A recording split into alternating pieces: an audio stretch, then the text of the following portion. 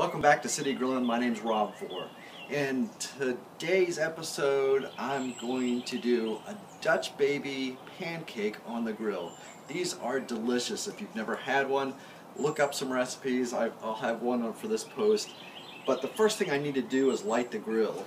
I have a cast iron skillet about 10 inches in diameter, and I'm going to light the grill. I need to get the grill up to 375 to 400 degrees. I'm going to light all my burners about medium low right now to get this hot. So this will take maybe about 10 minutes, and I'll just let it go.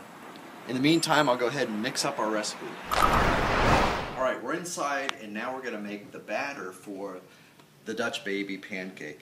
I have 3 eggs already inside my food processor. They're at room temperature. I also have some milk, 3/4 cup, that I'm going to pour inside of here at room temperature as well. Then I have some flour, right? I'll go ahead and pour that in. And about a teaspoon or so of sugar, just white sugar in here. Some vanilla extract. That's what makes it really good. And just a pinch of salt right there. I'll go ahead and mix this up until it's frothy. Make sure the eggs are well mixed. Looks pretty good. Just like that. Go ahead and mix that around. Yeah, that looks perfect. I'll go ahead and put this in another container as my skillet heats up, and then we'll put it on the grill. Alright, I got the batter made up. I'm going to go check the grill again. I can see I'm at 375, almost 400 degrees on the grill. My pan's going to be plenty warm. So I'm going to take 3 tablespoons of butter. I'm going to go ahead and put it inside this pan. Scoop out a little bit more. The butter sure makes it taste good. This will help keep the batter from sticking too much. As it's heating up, I'm just going to coat around the sides. This is a well-seasoned pan, so it should work just fine. So that looks great. I'm going to take the batter and go ahead and pour it into the skillet.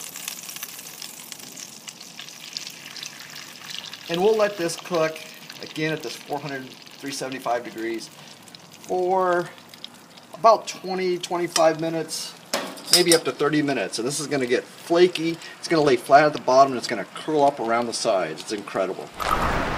Alright, it's been 20 minutes. We're just going to take a sneak peek to see how this Dutch Baby Pancake's turning out.